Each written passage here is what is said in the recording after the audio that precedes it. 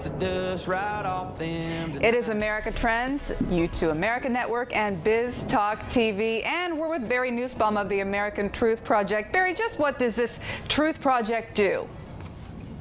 Thanks for asking, Amy. American Truth Project is literally about America's security, and we come at it from four key issues.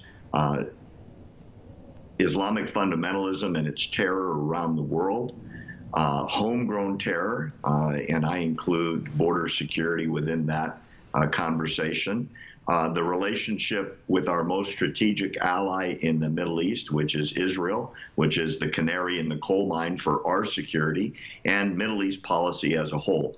All those four issues lead into what should be on everybody's mind, which is how can we protect ourselves as Americans at home.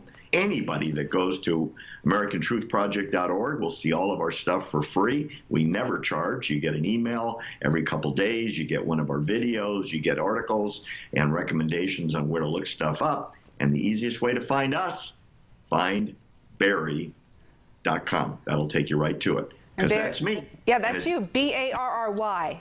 FindBarry.com. You got it. We're going to look it up. So we talked about the wall, why it's so important. Trump ran on it, so he should continue pushing for it, right? And it's just the right thing to do. You know, I feel very strongly you're right about that, Amy. It was one of his most key issues. Putting America first has to do with securing the homeland. Every country in the world looks at its internal protection of its citizens as the primary responsibility of its federal or national government. Whatever the country is, that's its job. And people recognize the fact that massive amounts of illegal drugs and weapons and criminals and human smuggling, it's just horrific what comes across the border. If he backs down on this, because the Democrats refuse to fund the government if he pushes for wall funding, I think Donald Trump is going to have a real problem with his base, and I think by 2020, a lot of people are just going to go away because they will feel abandoned. I hope, for America's sake, the president sticks to his guns and figures out a way to pay for it. I don't care, honestly, if he declares a national emergency. Every single president in the last 20 years has done it for one reason or another, and he's not talking about a great deal of money. Between you and me, I know it sounds crazy, $5 billion to the federal government is walking around money. We gave 50 times that to foreign countries, and nobody blinked. You're exactly right, and there's no doubt about it, whatever angle you look at it. From this side, from that side, it's a humanitarian crisis. What a mess we had 2 to 3 months ago when that caravan came. Trump told them from the start, don't come. And you have people like Barack Obama saying, what, it's so far, it's never, like, would never get here and it would never be a problem. Oh, if that were so. And then Tijuana had to deal with it all, 10,000 people. And it's sort of dissipated, 8,000, and they were like about 2,000 left at last count that we're going to integrate into the community in Tijuana, or parentheses, jump the border. And so that's a whole issue. And now, Barry, we have a new caravan of about 500 so far that just left Honduras Monday night. So here we go again. I wish more people would understand who's behind it. People don't pick themselves up with no money and no transportation and no food, no medicine, no water, no lodging, and travel thousands of miles to ostensibly break into a foreign country, unless somebody with deep pockets is sponsoring them.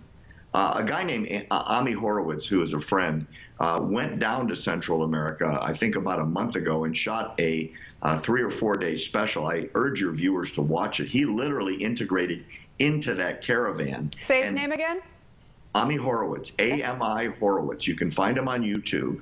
Very, very sharp filmmaker. And he figured out where the money's coming from. And the fact is, this is a political agenda financed by very, very wealthy secret sources with the express intent of changing American policy by using these people, for want of a better word, as dupes. Look, I've been all over that border, at least in San Diego, as a fellow Californian, as you know, and where the wall got built before Donald Trump, illegal immigration went to zero. Isn't that funny? And Nobody commerce called thrived. It was good all around. Barack Obama was the president, and no one said it was a racist wall at the time. And so what happened was, in the areas where the wall is up, Aimee, there are no illegal immigrants coming through. There's no infiltration, period. Why in the world would you leave the door open and say to everybody, bring your weapons, bring your drugs, bring your smuggled slave women, all the horrible things, MS-13, come on in.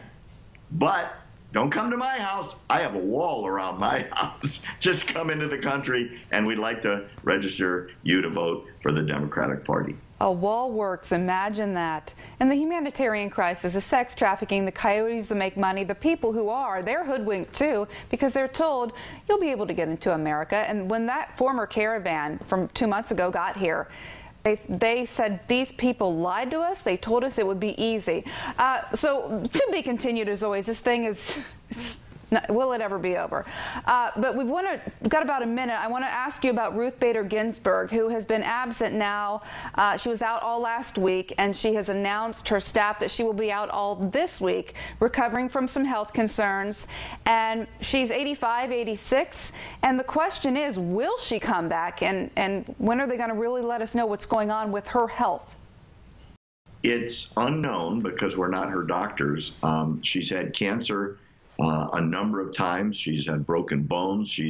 They say she's in tremendous health for an 86-year-old, but the truth is she's now missing her job. And at some point, if that cancer is still active, I think her career's over, and it's going to be a zoo in Washington. It will be Trump's third appointment to the court. His first one, Neil Gorsuch, replaced a conservative. Nobody cared too much. His second one, Kavanaugh, replaced a swing voter, and it was a zoo.